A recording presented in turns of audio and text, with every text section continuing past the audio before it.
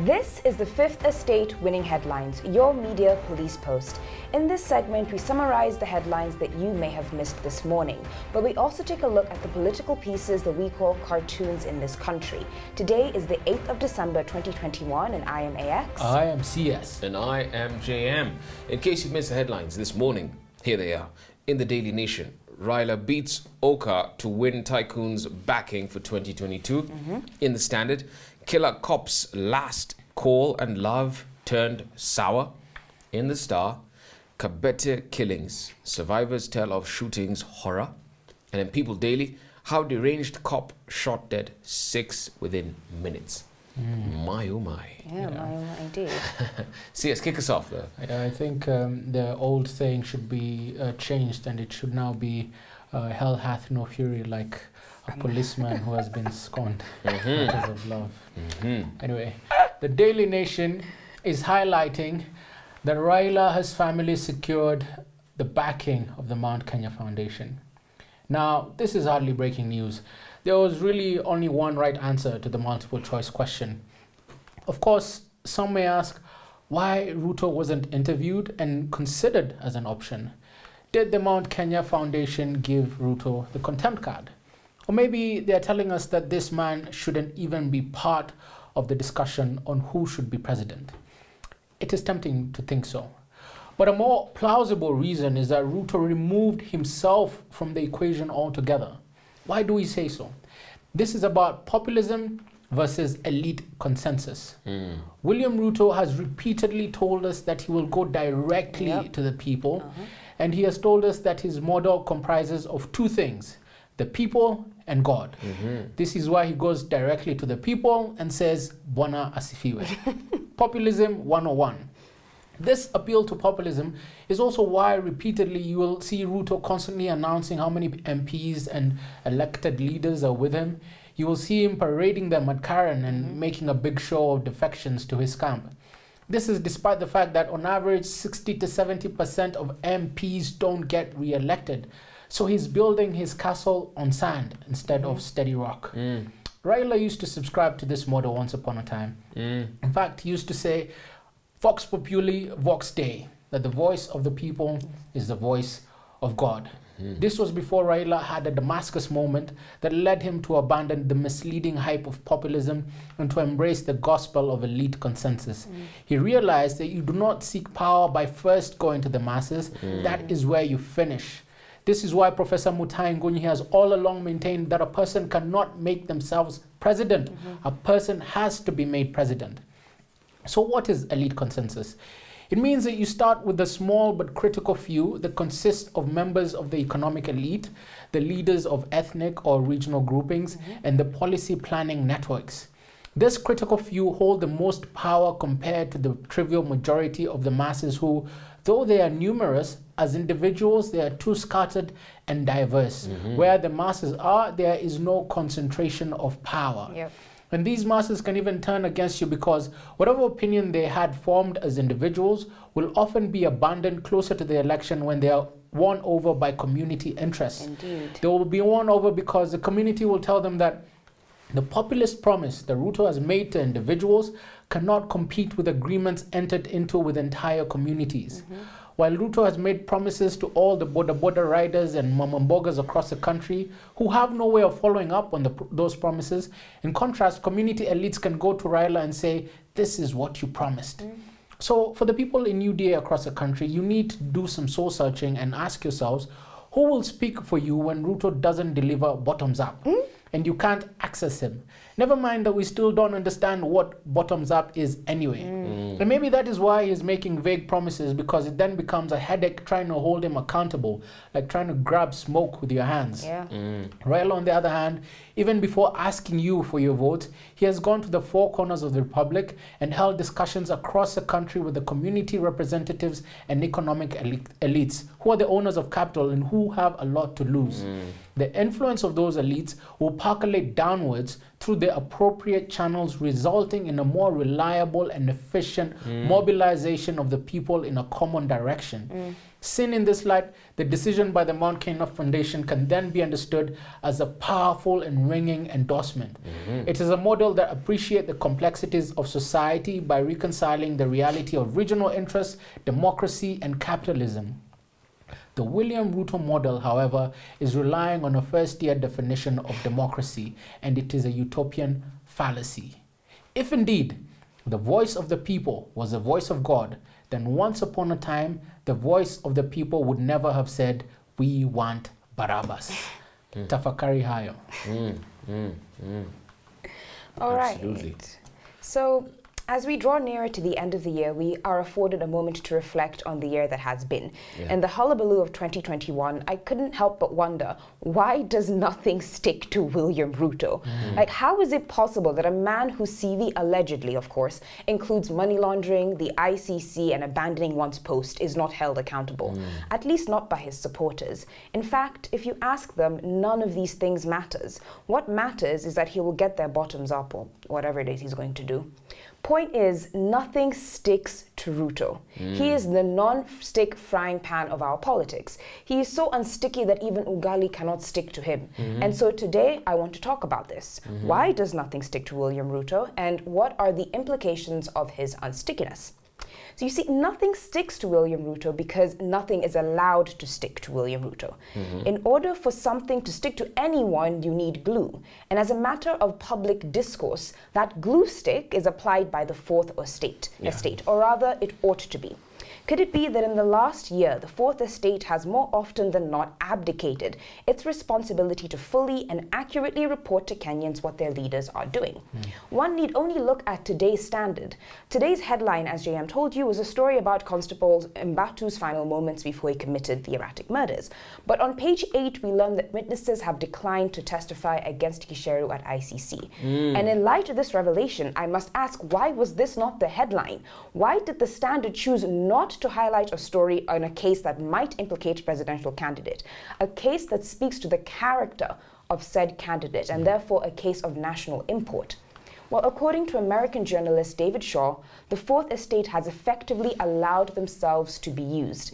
They, the gatekeepers of public accountability, seem to have those gates closed to William Ruto, at least where it really matters. And if this is the trend for 2020, I worry for 2021.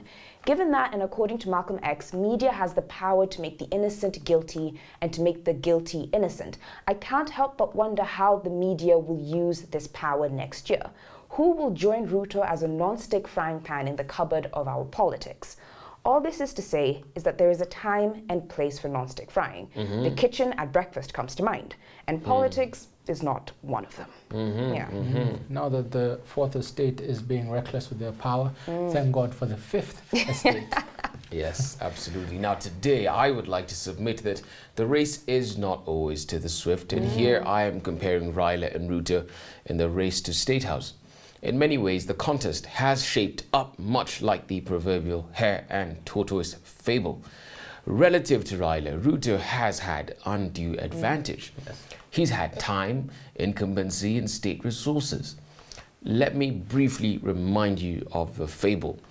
Hare makes fun of tortoise for being slow. Tortoise challenges hare to a race. Halfway through, hare takes a nap to spite tortoise. He oversleeps, and then he wakes up to find that he's been completely overtaken by tortoise. And ultimately, hare fails to catch up, and therefore tortoise wins. This then is what we call the tortoise strategy in politics. The tortoise strategy resembles the approach that a marathon runner would adopt. The key is to, throughout the race, keep a steady pace and remain sure-footed. In our context today, as I said, Raila is the tortoise, Ruto the hare.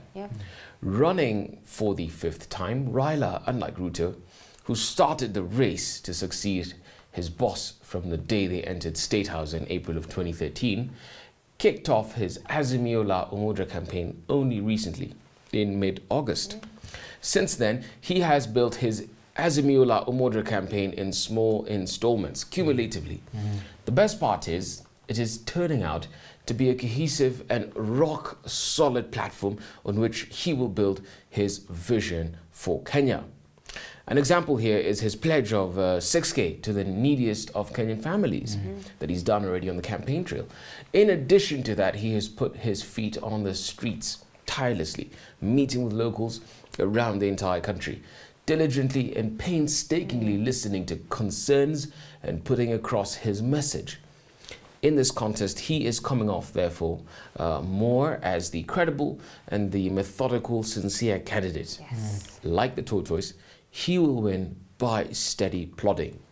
And the idea here is that the campaign trajectory should resemble a bell curve, beginning slow, peaking right at election time. It should not resemble, like William Ruto's, a straight line ramp, with most of the energy coming near the end of the campaign. For yourself as a candidate, you know, the idea is to conserve your energy, and this is why the bell curve is recommended. And for the electorate, the idea is to vary the rhythm of the campaign, to break the monotony, you know, to vary the pace. But finally, there is a part B to the tortoise strategy, and that is the application of the bookend effect. Raila knows more than Ruto does that Kenyans are susceptible to the primacy and recency effect. Yeah. Now, if you're given a list of items to remember, human beings tend to remember the first few things more than the things in the middle. More importantly, during this campaign, we will remember as Kenyans the last few things more than those things in the middle and even those things at the beginning. But the idea that Baba seems to have been executing here in regard to his campaign is to start with a bang and then also end with a bang. Yes. Two different approaches there to how to conduct campaigns. Now, shall we assess the headlines briefly? Topical or speculative, repetitive or groundbreaking, and thoughtful or just plain lazy? I'm particularly drawn to the Daily Nation. Same. Yes, I mean, the rest are topical, but yeah, Daily Nation nonetheless. I'm going to toss the rest. Okay, fantastic. Great job there. Okay, on to the political pieces we call cartoons. Humorous or dry, satirical or pessimistic, effective or just plain lazy. Shall we begin with the Standard? Of course. Okay, so on your screens, you're going to be seeing the Standard cartoon. In it, the cartoon alludes to the children's fairy tale, The Pied Piper. And in the story, there's some guys brought into a town to drive all the rats out with music. However, in this cartoon, the rat is the one driving all the people, but the rat is the one using the music. Meanwhile, the IEBC someone is just standing there looking aghast, watching all these people mesmerized by a rat. Yes. Absolutely. Little humorous. I quite like this rendition of the rat. Same here. My main worry is that you kind of need to know what the story of the Pied Piper is in order to understand what's going on here. So I'm not sure if that impedes its understandability. Yeah, throw it out. Okay. Shall we consider the star? The star, you can see an image of a sinking ship that has just hit an iceberg. I suppose this calls to memory the famous Titanic. It implies that Jubilee is the Titanic, and the iceberg that sank it is in the shape of Mount Kenya. But that is where you go wrong. Because if the iceberg is Mount Kenya, then the ship is UDA. Why? Because Gema will make or break Ruto's candidacy. Point blank, period. Ruto needs 90% of the Gema vote. Right now, he barely has 40 to 50%.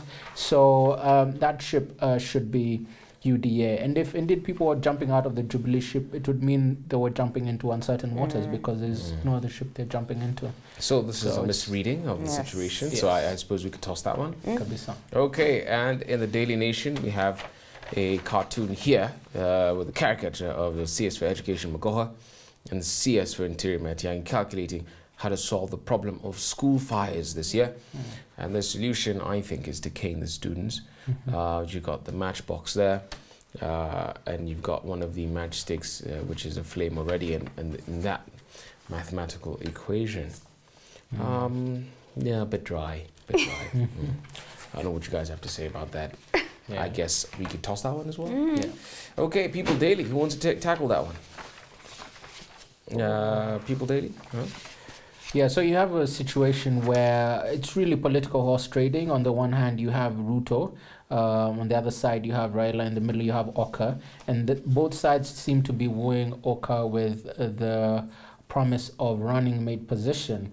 And it seems Oka doesn't know where to turn. But this is also a misreading of the situation. The running mate, both for RUTO and for Raila, are going to be Gema candidates. It's non-negotiable. And we do not have a Gema candidate in Oka. So unless they're just being wooed to be dumped later. Okay, so none of the cartoons were particularly satisfactory. I'm going to toss the People Daily as well. And to recap, we had a winning headline from the Daily Nation. Before I go to the quote, you can follow me on Maina Wakangema. That's on TikTok. How about you guys? You can follow me at Chaka Sichangi, Twitter. And I don't have Twitter, so we move. Okay, right here, Fifth Estate. Don't forget to subscribe to our YouTube channel. We're also on your TV screens and paying free to air, as well as Star Times. But as we finish, let me finish with this quote: the best strategists do the what and let the tacticians do the how. Very well said. Have a good evening.